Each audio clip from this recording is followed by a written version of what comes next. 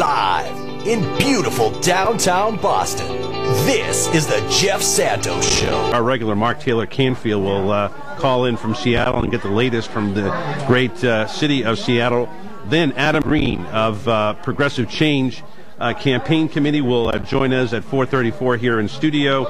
4:49, Robert Craig, our regular from Citizen Action, Wisconsin. 5:06, we'll talk to Jimmy Tingle, the great comedian from Boston, will be with us. And then 5:23, Mike O'Day. We'll wrap it up with Omno Moss at 5:49. It is a packed schedule. I'm going to try to sneak in a couple other people, too. We got lots going on, but I wanted to talk a little bit about yesterday. We had an interview with Chris Matthews, and I just want to say this, folks. There are a lot of people in Washington, D.C. who simply don't get it yet. And unfortunately, I think Chris, who's spent a lot of time in politics, is an expert in politics, some of the comments he made yesterday are just kind of things that are out of Republican talking points. People are waiting in line in Canada, no proof of that.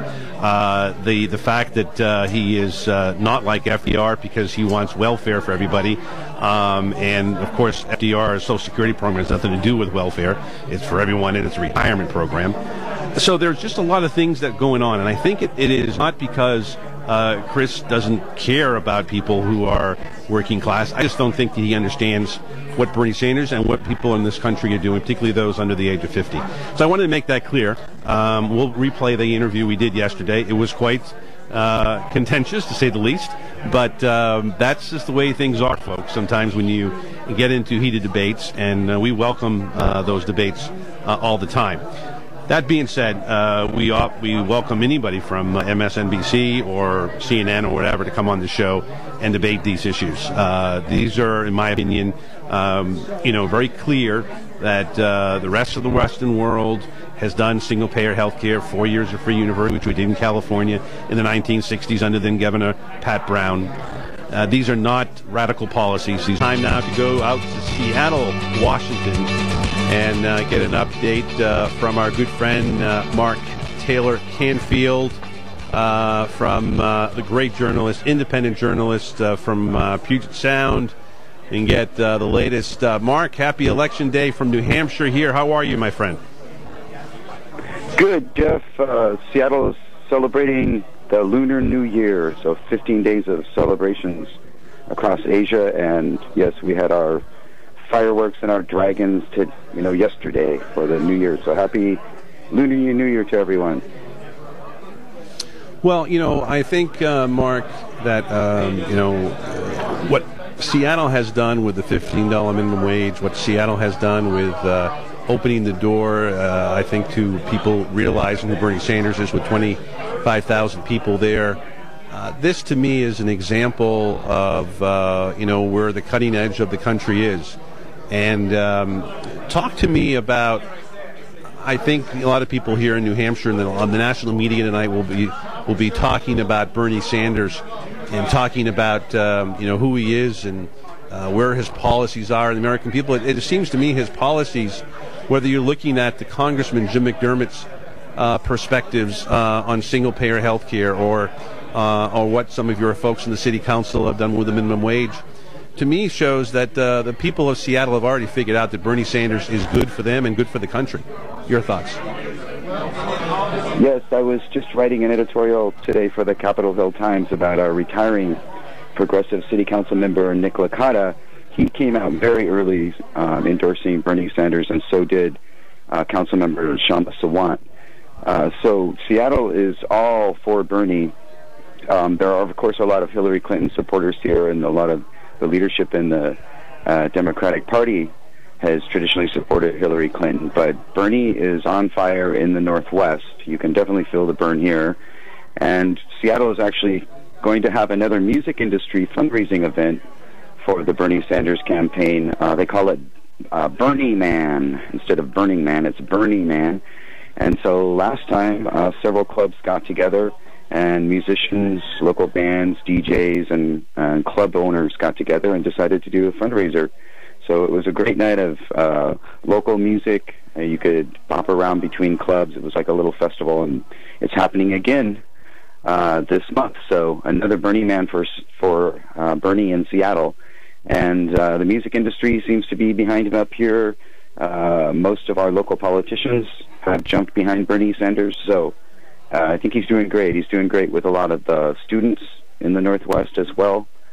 And, you know, but all across the country. I mean, I was checking out some of the Twitter accounts devoted to Bernie Sanders right now, and I mean, there's so many I can't keep track of them all. And a lot of them, sites like People for Bernie and Bernie artists have, you know, tens of thousands of followers at this point. So he's very popular in the social media as well. And Seattle, of course, has always sort of been on the cutting edge in the new technology game. So people here are tweeting about him 24/7 right now. It's incredible, Jeff.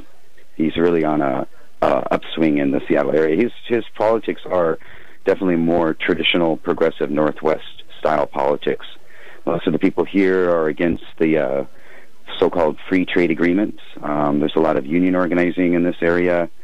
Occasionally, you know, the longshoremen, you know, decide to shut down the ports to protest some of the policies of the government. So unions, who are the top 5 major backers, of course, for Bernie Sanders, are labor organizations, and so the labor unions in the Northwest are way behind him as well. So he kind of fits with the traditional progressive Northwest attitude. You know, Vermont and Seattle have a lot in common, actually, in terms of the culture and the politics. Talking with Mark Taylor-Canfield here on the Jeff Santos Show. Again, Mark is a regular with us, usually on Tuesdays at 3:30 Eastern, 12:30 Pacific. And, of course, a great journalist today with Radio Row. Wanted to make sure we get a quick update from him. Final question for you, Mark. Are you thinking that this is Bernie territory when the primaries come? Will he be favored in Washington State and Oregon when those come later this spring, those primaries? I would put it this way, Jeff. I think he's going to be hard to beat. Hillary Clinton has her hands full in the Northwest. There is a large portion of the state, of course, that votes Republican. That's on the eastern side of the state. But, you know, they wouldn't be involved in the caucus for Bernie Sanders. So I think he's going to have an incredible grassroots campaign here. Thanks, Jeff. Have fun in New Hampshire. Well, definitely do. We'll talk to you next Tuesday. All the best. He understands progressives. He was part of a group, along with our friends at MoveOn.org, that wanted to bring Elizabeth Warren to the forefront. He was part of a group, of course, that had his brother run for president in 2004. He is the chair of Democracy for America. We have him on Fridays, but today is Election Day. He is here in studio with us, our friend, the chair of DFA, Jim Dean. Happy Election Day, Jeff. Happy Election Day, Jim. So great to see you in person. Good to see you again, as always. It is fantastic to have you here. As I was saying just a couple of minutes ago, I think people are beginning to feel the burn, understand the burn, and hopefully get the burn. I still think there's some people, particularly in the nation's capital, that quite can't figure it out, but there eventually will come along. Well, I think the big thing is the people, no matter which candidate they're supporting, are all over this country. And I mean, Republicans and independents, but also particularly in centers of power like Washington, are getting that these issues are really real. Yeah. And there's a reason that they're polling as high as they are. The reason that Americans are glued onto this economic inequality issue, people feel it. And we keep talking about this, but it kind of falls on deaf ears, particularly in Washington. You know, when they start talking about things like entitlement reform and stuff like that. I mean, these aren't even entitlements, for God's sakes. We've been paying into them. You know, that is the out of the mainstream thinking. The mainstream thinking is really the issues that Bernie is talking about it and the way that he is talking about it. That's equally as important. You know, the label stuff is election dates in all European countries, Canadians had their elections. Mr. Trudeau winning, you know, it's like 3 or 4 months. It's done. Yeah, right. Here we a year and a half.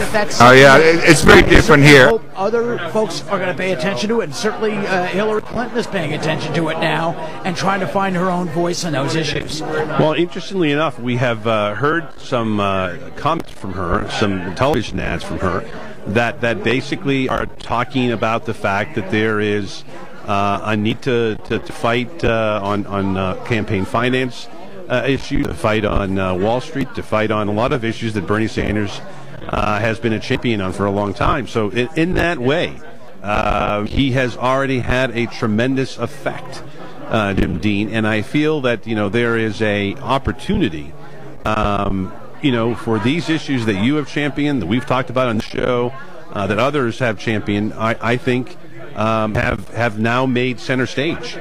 Yeah, they have, and again, not only Hillary Clinton, but a lot of other folks in Democratic leadership really need to find their own voice. They don't have a lot of time, but that's one of the great things about primaries. It forces people to find their own voice. And I can't help but recall the primary election in 2006, Ned Lamont and Joe Lieberman. Right. What a wake-up call that was for the rest of the party that really was too, frankly, afraid to put out a position on Iraq and to put out a way forward on Iraq because they were afraid of being called, chickens and afraid of the word withdrawal when everybody in this country wanted us to get out of the country. So we're seeing the same kind of dynamic right now, except this time it's not it may be a primary election, but this is going to stay with us for a very, very long time. And we're going to have to keep fighting for these issues no matter what the outcome of this primary is.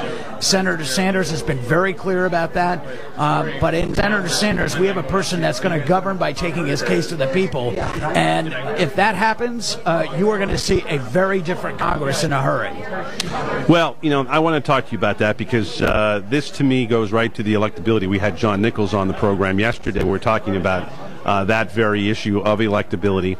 And I believe that if you bring in, as they did in Iowa, new voters, as Bernie did, young voters, as Bernie did, and, of course, independent voters. And, of course, he's an independent. You can call him a Democratic socialist, you can call him a Democrat, a progressive, whatever, but he is an independent.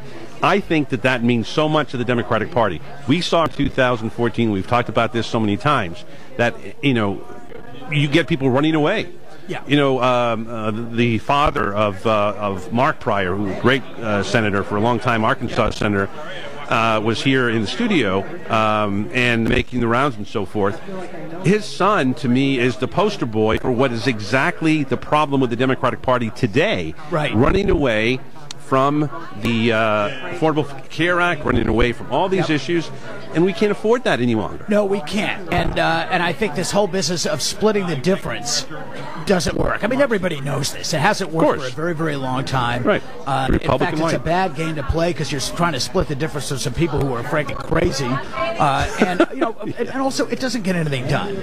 Right. It's not getting something done on raising the minimum wage. It's not getting something done on improving people's standards and restoring opportunity. So you need a game changer here. You need a disturber. That is Senator Bernie Sanders. And you need a sense that, governance isn't just about getting things done in a Republican Congress, because you can't get anything done in a Republican Congress. It's not about the kind of deal making, because that's not very effective anymore. What it is frankly the same kind of stuff that Reagan did, which is he took his case to the Congress, took his case to the people, and the people responded by telling Congress that go along with this or else. And frankly, it was the kind of stuff that I like to see, but it was the kind of governance that we have to have right now. And if Bernie is out there going for Medicare for all, if he's out there saying it's time we really did something about Wall Street, the population of this country entirely is going to respond to that, and you're going to see some Republicans voting for Wall Street reform. It's either that or else they're going to lose their office, not to mention the Democrats, of course. No doubt. Talking with Jim Dean here at Radio Row in Manchester, New Hampshire, on Election Day 2016, primary day, to be specific, in the great Granite State. Talk to me, Jim, a little bit about what you look at over the next month or so for the Sanders campaign. Goes to Nevada, goes to South Carolina, then you have Super Tuesday. There are some states in the Super Tuesday column, like Massachusetts, like Minnesota, like Colorado, that Obama won. He won 2 of the 3, not Massachusetts. Are those where he's looking? I know the other states would tend to favor Secretary Clinton, southern states, more conservative, but maybe there's a surprise there. Oh, sure. I spoke with several campaign staffers in Iowa, and some of them were going to be going to Oklahoma after that. They weren't coming here to New Hampshire. They already have, of course, a great staff here, right? Because they could play in Oklahoma, and they could play in quite a few southern states where, of course, economic inequality is at its worst. Sure, of course. So I certainly think he could do well. The one thing I want to talk about a little bit is here in New Hampshire. I know what polls have said in this, but playing the expectation games about margin of victory is frankly in New Hampshire irrelevant. We're looking for a win tonight. We're not entirely sure how things are going to go because we never are. Why? Because it's New Hampshire, an independent electorate, an electorate that doesn't make up its minds in the primary traditionally until the very end. An electorate often changes minds on this thing. So we've had this argument with some folks in recent days on this show and from people in mainstream media that they want to hang on to the past of centrist Republican light politics, and I think this is a loser. I think this is a wrong way to go. Your view? Yeah, you're absolutely right. This is not the time to be an establishment person, and not the time to think small. I mean, people want big change, and the reason that we lost in 2014, frankly, was because the Democratic Party brand did not stand for big, bold, inspiring, vision ideas. Right? It was an election about nothing. We run away from issues. Yeah, ran away, and did a mother who works 2 or 3 jobs wake up on election day thinking I need to vote today because of something impactful to her life? No. That's why people stayed home and Republicans won. The fact that we've gotten, again, big ideas, Elizabeth Warren style ideas like breaking up the big banks, jailing Wall Street bankers who broke the law, expanding Social Security and debt-free college, debated by both candidates, it's a harbinger of something big to come, which is massive Democratic turnout in November. That being said, we're at a time right now where we're about to go into Nevada, where there was a lot of foreclosure during the crash, and there's this question about Hillary Clinton's Goldman Sachs speeches, and a lot of the energy is around will she or won't she release the transcripts of those speeches. I think the larger and more relevant question, frankly, that voters care about is who do politicians surround themselves with, and will the people that they appoint to key positions like Treasury Secretary, Attorney General, SEC Chair, will they be willing to hold the big guys accountable? So I think that there'll be a growing call for both Sanders and Clinton to make more transparent the types of people they will appoint to these positions. Will it be a Joseph Stiglitz or a Paul Krugman, Christina Romer, or will it be another Robert Rubin type? And I hope that they both enter the right way. The fact that she has not come out against Glass-Steagall, to me, or bringing it back, I should say, is to me a really bad omen for the campaign. The fact that Paul Krugman has been more of an apologetic aspect for Secretary Clinton's policies on Wall Street has also been more problematic. I just wonder how much, and you spend time in D.C. and you understand this, that what we have are a lot of Democrats that are backing the establishment, even some that have a progressive moniker next to them. And I can see if you don't want to endorse, that's fine, but don't say that, Secretary Clinton is as good as Senator Sanders on these economic issues when people don't trust her and don't trust her issues on this matter. I think that there is a massive difference on that part of it. Yeah, I think it's totally fair to judge one candidate more progressive than the other. Right. I think, taking a step back, there are different roles for different actors. And one huge sign of success that I think we have in this election is we are redefining the scope of debate in America, right? The fact that just 3 years ago we had a Democratic president putting Social Security cuts on the table, and the scope of debate was, do we do nothing or do we cut benefits? And now, as of this past Friday, when due to pressure by our groups and others, Hillary Clinton clarified that she does not support Social Security cuts, and now says that she supports expansion. The scope of debate is between Bernie Sanders proposing major expansion for everybody and her proposing more limited expansion for just the lower income people. What a sea change in the scope of debate.